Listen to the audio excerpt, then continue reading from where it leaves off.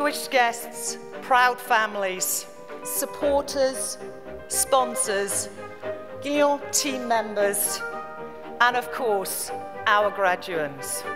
A warm welcome to the Glion graduation of winter 2019. We looked at the top schools in the world for Emmeline because we wanted to get into this industry.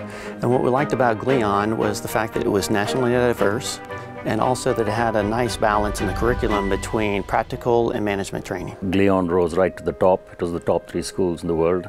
And then, when you have a school in the banks of Lake Geneva and Montreux, the decision was very simple.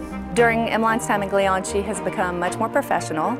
She has also gained lots of confidence, and all of that has led to 3 offers in different countries. Next week on Wednesday, he starts a new life because he's going to start his job. I'm very happy and very proud of what Mattia achieved, also in terms of academic results. I would say the prevailing feeling is excitement because I can figure out the opportunity he has in this new life stage. So yeah, I take it more from a very happy side.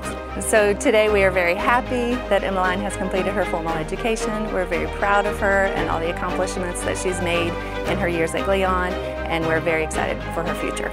Yeah, of course, it's a big moment for my son's life, and I'm really proud and excited at the same time. On est tous très émus et très fiers d'elle, parce que c'est la petite dernière de la famille, et c'est peut-être celle qui a le plus réussi sur un plan études, on va dire.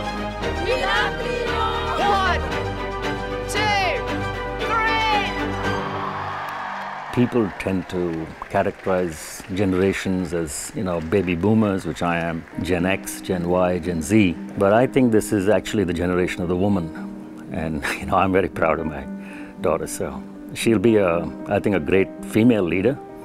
And I hope she creates stepping stones for success for a vast generation of young leaders to come up behind her.